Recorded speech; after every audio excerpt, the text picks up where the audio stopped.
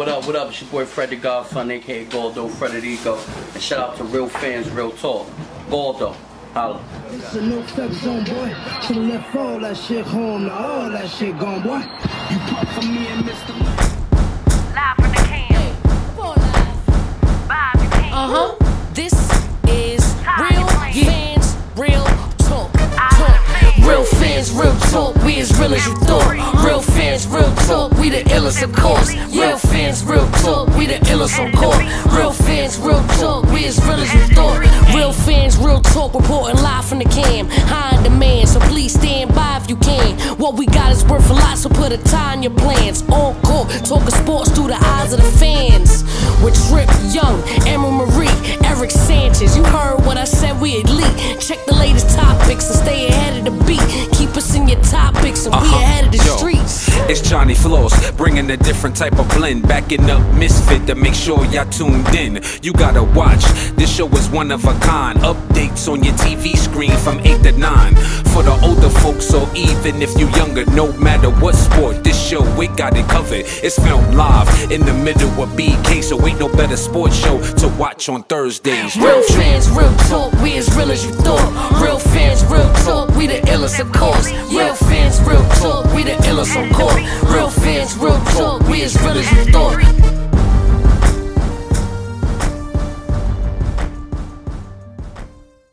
Really quick before we start, I definitely want to take a quick minute to say rest in peace to Fred the Godson. He passed away as a result of catching the coronavirus. So I definitely want to send condolences to his family, friends, fans, just anybody who rock with Fred the Godson. Mad cool individual. The times that I was with him shooting, just always a good brother. So definitely want to send my condolences. Yeah, it's very unfortunate. I remember seeing the initial post when he was hospitalized. He had been in the hospital for about 3 weeks, to the point where he was on a ventilator. And it's unfortunate. He leaves behind a wife, and I believe he has 2 young children as well. So it's unfortunate to see a young dude like that who has such a strong presence. Even though he was an underground artist, every artist out of New York respected him. French Montana was posting him earlier today. DJ Self, DJ Envy, DJ Clue, Fabulous was posting his freestyle earlier today. So he definitely had a lot of respect from a lot of people and a lot of the bigger names in the industry. Yeah, definitely, yeah. Yeah, rapper definitely had bars. Like a couple of his freestyles, man, just crazy. So again, we send our condolences to Fred the Godson. And with that being said, we're gonna get into some football. I think that maybe the biggest news right now, my main man Gronk, fresh off of winning the 24/7 belt at WrestleMania with no fans in the stands, is officially back past the physical. So he will be joining my other main man, Tom Brady, down in Tampa Bay with the Buccaneers. They now have 3 tight ends that could start on any team in the NFL right now with O.J. Howard, Cameron Bray, and now Gronkowski. When you add that in with Mike Evans, and oh my goodness, that offense is going to be so crazy this coming season. Well, I'm gonna interrupt you right there. I'm gonna say this: it has the potential to be very good. I'm not gonna go out and say they're gonna be as crazy as most people think, or as they look on paper, because I think they still have to shore up some things on their offensive line. They still got to figure out who their running back is gonna be. But they now have a lot of versatility, as you mentioned, with Evans, with Godwin on the outside, and then that rotation of Gronk, Bray, and O.J. Howard. They could do a lot of different things, and they can really put you in some uncomfortable situations with their 2 tight end set now. I put up a quick little blog about it earlier in the week. I honestly think Gronk's impact on that team is going to be more as a blocking tight end, similar to what he was doing his last season with the Patriots, where he was a little bit more of a decoy early on in the game, and then later on in the game, he became more of Brady's go-to guy and third down target. But even with that makes them, again, very dangerous, because with him helping out blocking, O.J. Howard is going to get some one-on-one coverages. God forbid Mike Evans starts getting one-on-one coverage on the outside. They've got the potential to be very scary. But, again, they got to shore up the O-line. They got to shore up the running back position. Yeah, I was going to say the same thing, too. It looks good on paper, but I'm wondering how they're going to distribute the ball to everybody. And I wonder, how that's going to go for Brady and Gronk, because they're going to have the same connection that they had in New England. You guys think they're going to have the same connection like they had in New England, or is going to? I think those two guys will. Yeah, just because they've been together for so long, I don't think that Gronk missing this past season is going to really have any bearing. Their chemistry together is too good. And I think it definitely helps Brady, because at the end of the day, he knows he still got that one guy out there that if I'm in a jam, I can get it to Gronk. He's going to know exactly where I need him to be, no matter what point in the game it is. I do agree with you. I think it'll be more towards later in the games. I think that it'll be Howard and Brady, the first couple of quarters. But when it's go time, I think that he'll be going back to Old Faithful Gronkowski. And I do want to say, you mentioned they do need to get a running back. So this past week, I've been going through just pretty much everything, doing my own mock drafts, and they have the 14th pick in the draft, but I think that they can get the perfect running back for them in the second round with the kid Clyde Edwards-Helaire. I think he's probably like the best receiving running back in this draft class. He 453 yards, 55 receptions, and even though I like the kid DeAndre Swift out of Georgia, I think he may be the best running back, but we know that Tom Brady needs that James White, that Rex Burkhead, those guys. He likes those receiving backs. So I think that he would actually be the perfect fit, and they most likely won't have to trade up to get him because, again, Swift will more than likely be the first running back off the board anyway. So I think if they could get him, I think they'll be set. Do you think it's possible that with the first selection in the first round, what is it, like number 12, 14? They're 14 at 14. for the Bucks. They're at 14. Do you think they could probably trade back a little bit, grab some picks, and then grab like Swift, one of those guys in the first round? You think that's possible or no? It's a little bit too early to grab him? I don't know if they go back to draft Swift just because, again, he's not as good as a receiving back. Okay. So, and I think with the Bucks, it's pretty much we got to win it now within these next 2 years that we got Brady under contract, because that was the whole us bringing Brady in as far as to win now this year or next year.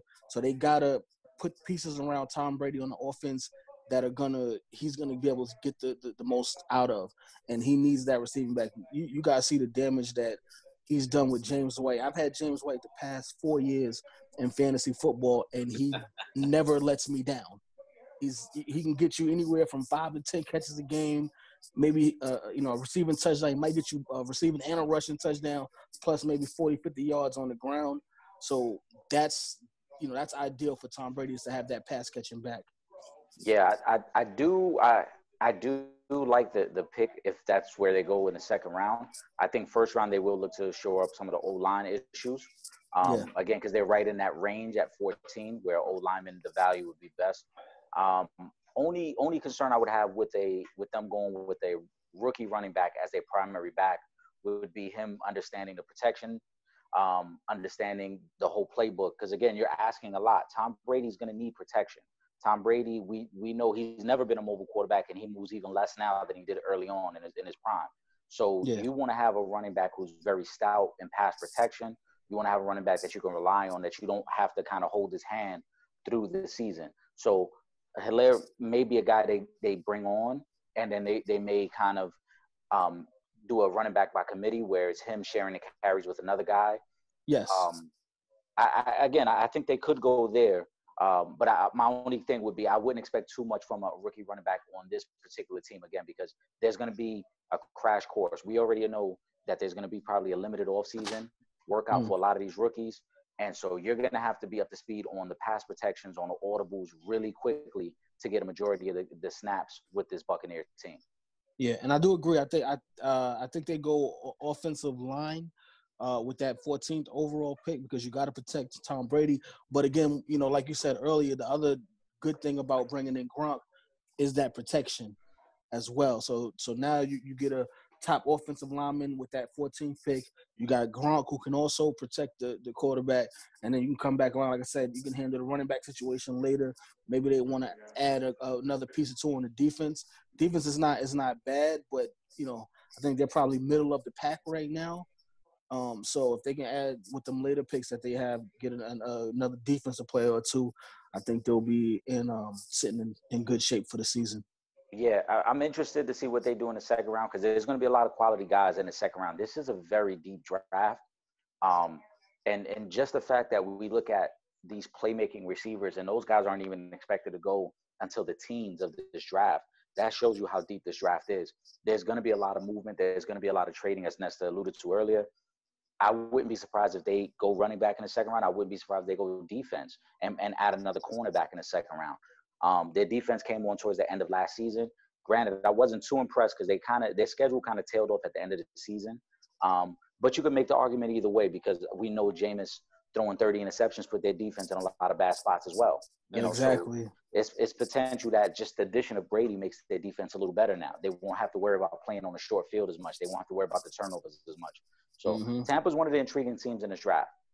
You think it's the Saints division still, or do you think Tampa could win the division this year, take over with the additions so far? I think I still give it to the Saints. Sean Payton, Drew Brees, I think that team is stacked on both sides of the ball. When you add an Emmanuel Sanders to Michael Thomas to Alvin Kamara to Jared Cook, they got a lot of weapons, man. And they already were one of the premier teams. I mean, we look at the way they've lost the last 3 years in the playoffs. It's been heartbreaking losses. They arguably have been the best team in the NFC. So I'm still going to give them the respect that they're the best team in the division. But the Buccaneers are slowly closing that gap, and adding Gronk makes them even more dangerous. Yeah, I agree. I think it's theirs to lose. And granted, they found ways to lose it in the playoffs the past couple of seasons. Absolutely. But I will say this: the addition of Gronk, for me, I boosted them up to top 3 as far as in chances to win the NFC, to come out of the NFC. I think, it's between the 49ers, the Saints, and I guess, can we call them the Patriots South now? They got Gronk. I mean, they add one. Yeah, they add one more guy. Edelman's available. They talking about trading Edelman. Too. If you get that, you throw Edelman in the slot. Oh my goodness, you can give it up right now. Then if you add Edelman to be a slot receiver on that team, then I'm taking the Bucs as the favorite to come out of the NFC. Yeah, like I said, I still want to see it first. I do like what they're doing, I like I said, I like the addition of Gronk because of the rapport he already has with Brady, but also because of how great he is as a blocking tight end. Pretty much every snap they're going to be playing with 6 offensive linemen because, as we mentioned, whether it's Brate staying in the block, Howard staying in the block, Gronk staying in the block, all 3 of those tight ends can block. And so now you strengthen your protection. And if they run a lot of 2 tight end sets, right? Now you got extra guys. Right, 2 tight end sets, and we know Brady gets rid of the ball quick. Brady doesn't take many big hits. He'll give himself up and just slide or go down before he takes a big hit. So all those things are going to make their offense a little better. But again, I want to see it because this time last year we were going crazy about the moves the Browns were making. Right, when they got Kareem Hunt, when they got Odell Beckham, and second year Baker, we thought they were going to really light things up, and their offense struggled. And as Nestor mentioned earlier, there's only but so much football to go around. Everybody can't be involved in every play.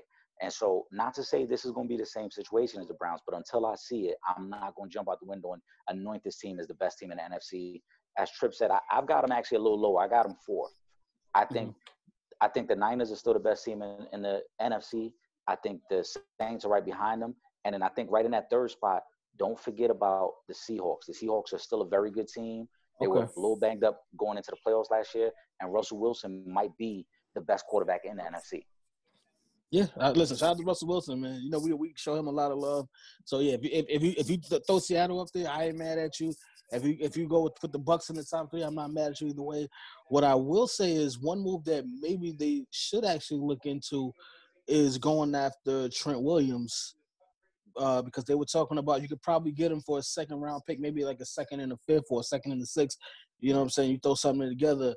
If you do that, you get trade for Trent Williams, draft another young cat, with that 14th pick, and then come back around and start filling out the spots after that. Shoot, man, they might get really, Crazy. Well, with they don't have the cap space to be able to do it now because Yeah, Gronk. I was wondering. Yeah.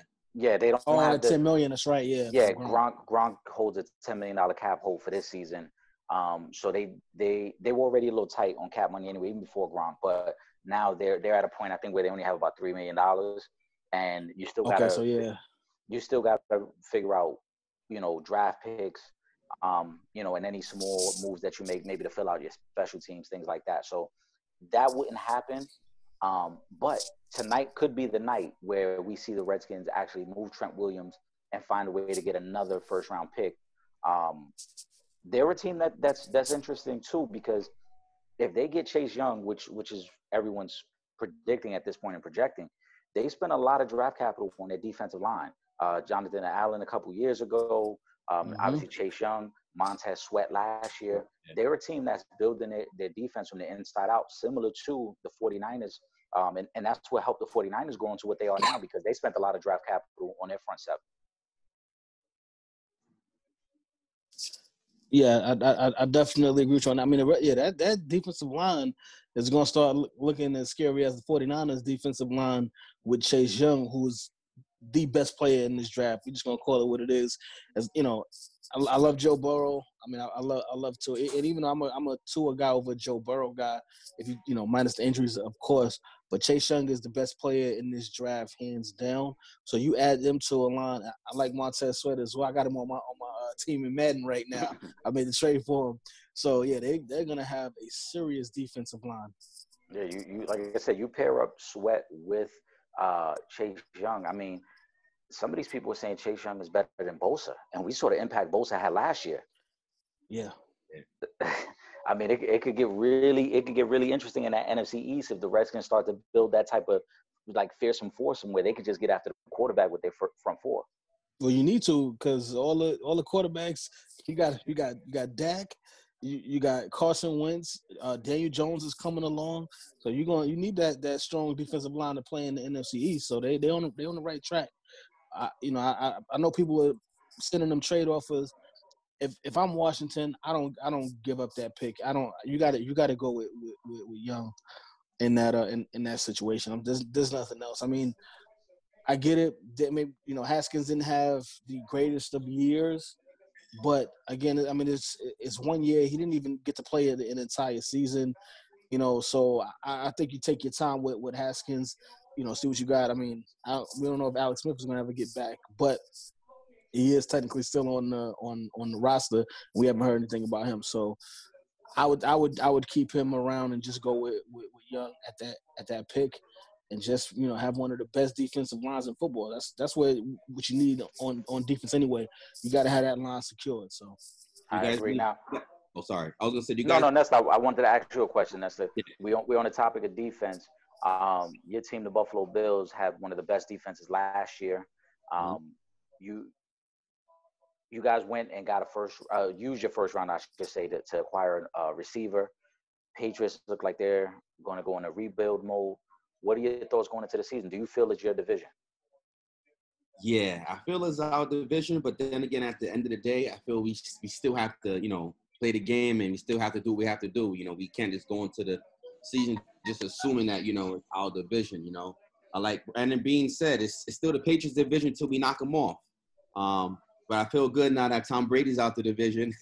Gronk's not there. Hopefully the Miami Dolphins, we'll see what they do, because it looks like they're going to have like a whole bunch of draft picks. They're going to build this thing the right way, hopefully. And the Jets, I don't know with the Jets right now. I mean, they're looking to build around Darnold. So I think right now we're in the driver's seat. We just have to – I'm trying to see where we're going to go in the second round. Our defense is good. I think we need to probably add – I would like to see us get a running back, because I don't believe Singletary's like a 3-down back. I think we got to give him a little help. So I definitely think that, we have control of the division right now. I was having a conversation with my boy earlier, and I told him, looking at right now how the rosters are for every team in the AFC, I got Buffalo coming out of the East. Unless the Patriots get Cam Newton, I think that he would probably be the only quarterback that I would say they could get right now, and for me to be like, okay, they're gonna win this division again, just because you're talking about bringing over an MVP. If he's healthy, Belichick will get the best out of Cam Newton. He may get back to MVP form if he's healthy playing underneath Belichick.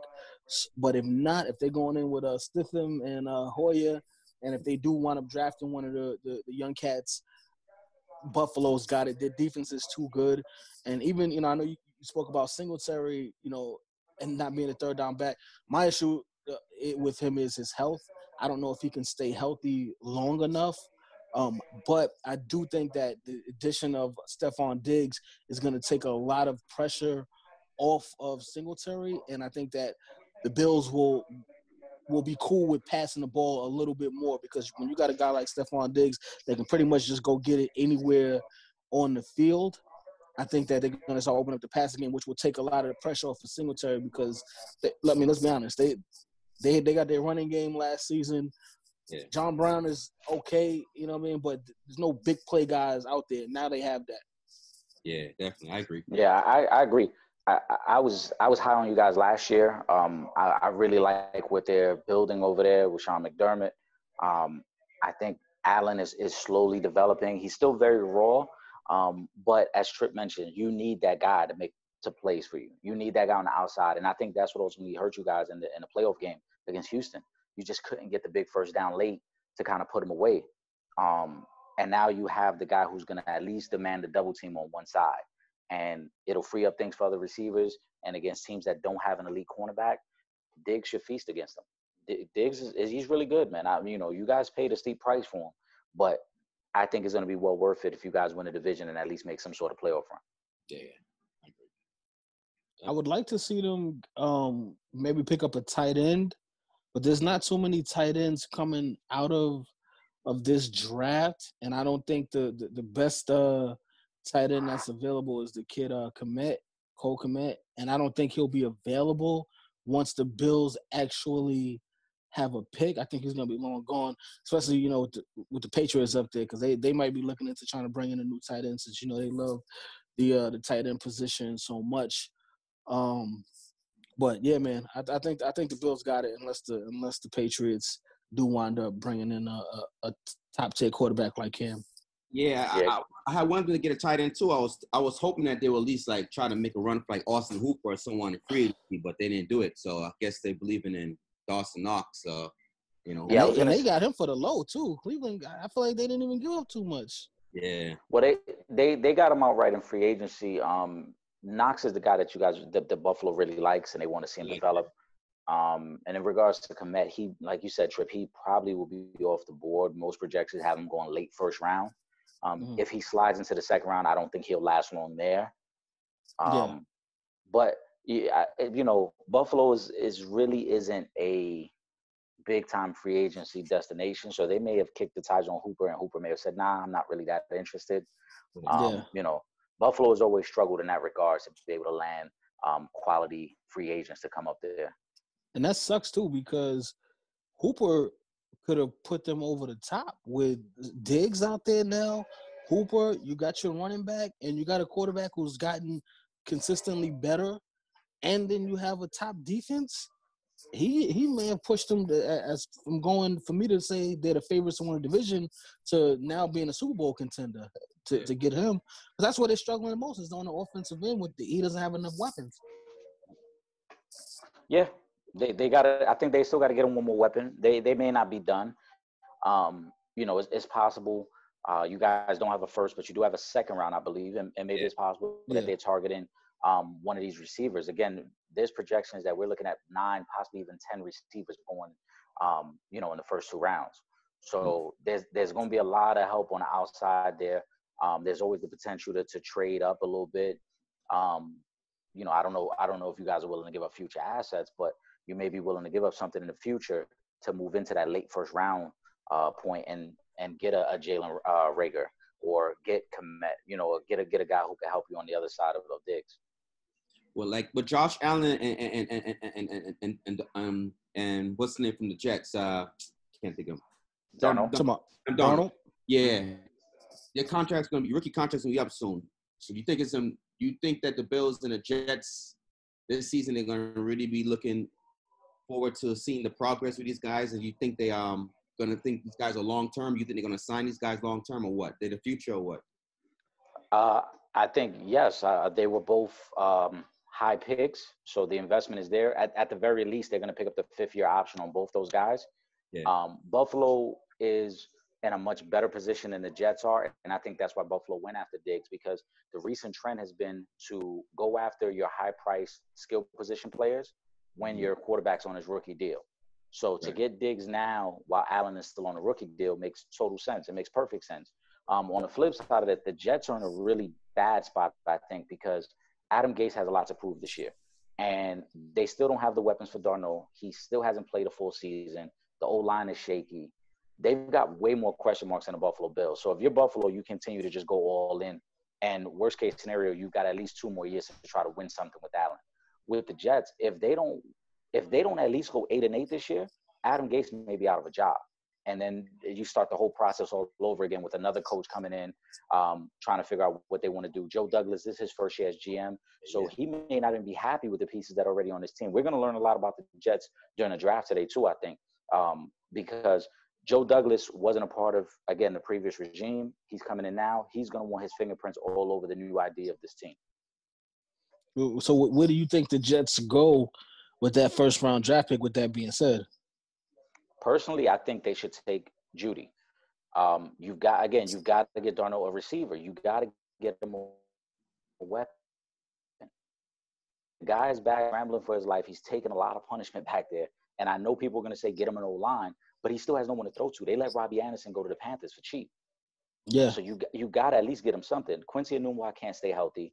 Le'Veon Bell, the coach wasn't a fan of Le'Veon from the start of last season. And Le'Veon, has kind of been in his doghouse throughout the season, ending last year anyway, coming into this new season. Get him Judy. Get him a playmaker. Get him a guy on the outside that he can just put it up for and say, go get that. Yeah. But like honestly, Judy? what I think so I think Judy is the more polished receiver. I do like CD Lamb. CD honestly reminds me a lot of Steve Smith. He's very physical, very aggressive receiver who's willing to go over the middle, and he will make plays over the middle of the field. But Judy is very precise in his route running. Judy isn't he doesn't take the top off the defense, but he's a very good route runner. He's a guy who understands what the defense is trying to give him. He reminds me a lot of like a Reggie Wayne type receiver. And those guys you can't pass on because those are quality guys that are going to be Pro Bowl receivers for 10 years in your organization. Yeah. I mean, he's the best wide receiver in this draft class. He's a guy that's going to come in immediately and make an impact for your team if your quarterback can get him the football. But that's his caliber of player. Again, he's one of the best route runners as far as these guys, the top wide receivers period that are coming in. He's one of the best route runners as well. If you get a guy like that for Sam Darnold, they might make a little bit of noise together if you can, stay away from the mono this season. I mean, I think it's like, I'm not down on the Jets. I don't want to make it sound like I'm down on them, like, oh, this is a do or die season. I don't want to say that because at the end of the day, as you mentioned, with the mono, with the injuries that they had last year, they still went 7-9. They were still competitive. It's just that they got off to such a bad start because Darnold gets mono. C.J. Mosley, who was their big free agency pickup, got hurt early in the season. Le'Veon had to carry a load. Again, Quincy Enunwa wasn't completely healthy. They, at one point, were playing their third-string quarterback. So they had so many things going on, along with the fact that Adam Gase was the new head coach implementing a new offensive game plan. So I don't think they're that far off, but I do think it would be a mistake for them to just take an offensive lineman and play it safe and not at least try to upgrade the weapons. Because at least if you get Judy or even CD Lamb, whoever you prefer there, either one of those guys, that alleviates the pressure off Le'Veon Bell as well. Because now you can't just sit 8 men in the box. You got to respect that receiver on the outside. Yeah. I agree. So a lot of people we're gonna see is a lot of people at the Jets going offensive tackle. Yeah, and I know a lot of people are big on Mekhi Becton. And I'm not, I don't think he's a bad player. I think he's a solid tackle. But I just think for the Jets, you need weapons. You got to get a weapon. And Judy is an impact player. I'm even with the Giants.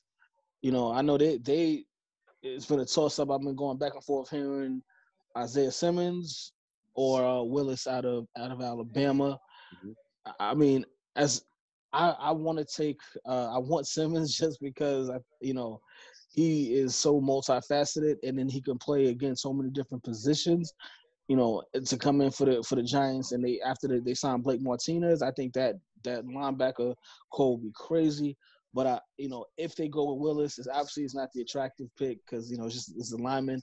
But I mean, coming out of Alabama, those guys, really good. He's the best offensive tackle, and then I know they'll probably wind up going to either guard or with their second round pick because I believe they got either the first or the second pick in the second round of the draft. So they'll probably take 2 linemen if they do that. But I'm hoping that they just just go with Simmons because he is going to be a franchise difference making linebacker. Yeah, I think I agree. I would prefer them to take Simmons. I would be really interested to see how they would use Simmons and Jabril Peppers on that defense because both of those guys are what you call a Swiss Army knife, that they can play so many different positions. Safety, they could play in the slot. They could play, down in the box as an additional linebacker. They can cover. So you would have so much versatility on that defense by having those two guys on the same defense. I do think for the Giants, it may get interesting. There were recent reports that the Lions may take Derek Brown at number 3 as opposed to Jeff Okudah. Yeah, which I started hearing that recently. Right. That news actually started circulating within like the last 2 hours that Derek Brown has been high on a lot of people's draft boards all year. He's an absolute beast at defensive tackle. Again, one of those guys that is not a sexy pick unless you really watch and love football, but he's an impact guy that can really shore up your defensive line. And if the Lions do that, if the Giants are staring at Simmons or Okudah, Trip, as a Giant fan, who would you prefer there? Simmons, hands down Simmons. For the Lions, it made perfect sense because they just got rid of Darius Slay, so it makes perfect sense for them. For the Giants, I'm okay with the secondary right now. Obviously, I mean you can't go wrong with either pick, but I just think when the Giants were really great when they had a good defensive line and they had those good middle linebackers backing them up. And again, as good as Okudah is, I just think Simmons will be able to do more for the Giants than Okudah will. Plus, we can throw him out there. He can play corner too, probably. So yeah, I mean, he's fast you can't go right. You can't go wrong with either one of those guys. I'm really intrigued by Okudah. Just the way he handles himself. He had 2 really good years at Ohio State. The comparisons to Stephon Gilmore, to Patrick Peterson, those are real comparisons. Like the dude is legit. And he's a man cover guy. So, again, depending on what the Giants' new regime is looking for with the new head coach, they may be intrigued by having that shutdown corner. Again, new head coach has ties to New England. He saw how great that defense could be having a guy like Stephon Gilmore who could shut down one side of the field. That could be in play for you guys. But I would definitely go with Simmons or Okudah as opposed to Wills and going to O-line. I think you guys have spent too much time trying to shore up this O-line. And I get it. You want to make it as best as possible for Saquon and for Daniel Jones. But you also got to get impact players on the other side of the ball. You guys went and got Hernandez last year. You spent a first-round pick on Eric Flowers a few years ago. You paid the money to Nate Solder. You know what I'm saying? At some point, you got to get impact guys on the other side of the ball as well. Do the Giants, are they a 3-4 defense or a 4-3 defense? Because they said depending on the defense, that's where Simmons is going to flourish the most. Well, right now it's up in the air because, again, it's a new coaching regime. So we don't really know what their plan is. Last year, they were running, I think, more of a 3-4 defense because they had even brought in Leonard Williams to be like the nose tackle on that. So they may stay with that. That's 3-4 was kind of one of the things that Bill has always run in New England. But again, we won't know until the new regime comes in. But that's the beauty in Simmons because Simmons could do all those things. If you decide to play a 4-3, he's going to be an outside linebacker that you're going to use to rush a quarterback at times. I don't think he'll have his hand in the ground coming at quarterbacks, but you will see him used in so many different ways that they'll find ways to get him to the quarterback. And then when the time calls for it, he can play out on a receiver. He can play out on pass catching tight ends. He could do everything. Yeah, that's why I want him. Like, I'm just like, just go get Simmons. I'm sorry, I don't care. I'm an Alabama guy. I love Willis. I want the Giants to go get Simmons with that 4th pick. He's the 2nd best defensive player in this draft, and again, he's going to be a franchise changer for whatever team gets him. So I want him to come to New York, man. We need you out here. We got to get back to the glory days, man. So I definitely want the Giants to take Simmons. If you want to get some help on the O-line, you got a 2nd round pick that's really high. You can grab somebody, with that 2nd round draft pick. But with that 4th pick, you got to take Simmons. Yeah, I think that my only concern with Simmons is, Simmons, he's a little light when you think about linebackers. He's about 235, 240. So you always worry about how is he going to handle the run game. But he does everything else really well. And again, for me, I would just be really intrigued, just from a bystander, outside looking in, how they would use him and Peppers together, because Peppers did a lot of those same things for you guys last year. When you got Peppers in that Odell trade, Peppers played a little safety, played a little linebacker, played a little corner, and Peppers actually played well for you guys last year. So to have 2 guys that are so versatile and so, like, they can just play anywhere on the field, it'll be interesting to see what the defensive coordinator can do with that. Yeah, no, definitely, you're absolutely right. So, but I am hoping they do wind up picking up Simmons.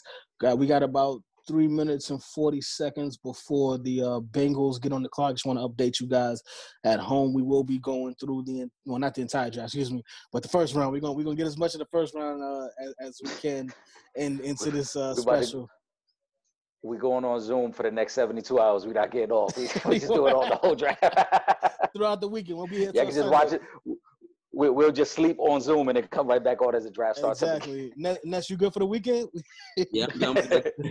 Clear the schedule. Clear the schedule. We just go live the whole weekend. What's up, guys? I'm Emerald Marie, and be sure to check us out on the web at realfansrealtalk.com.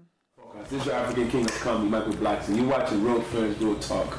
Get real with it, my son. Live from the can. Vibe, you can. This is Real Fans, Real Talk. Real fans, real talk. We as real as you thought. Real fans.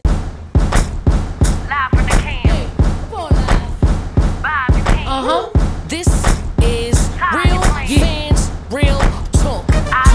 Real fans, real talk. We as real as you thought. Real fans, real talk. We the illest, of course. Real fans, real talk. We the illest on court. Real fans, real talk. We as real as you thought.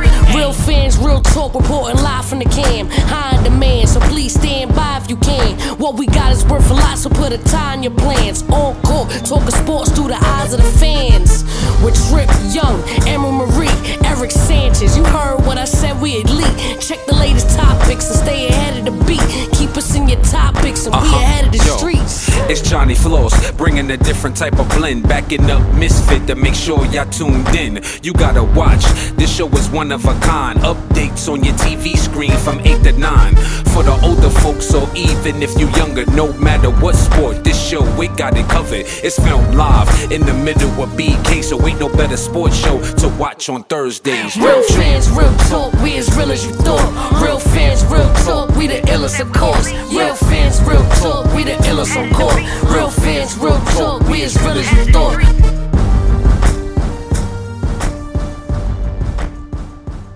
What's up, guys? I'm Emerald Marie, and be sure to check us out on the web at realfansrealtalk.com.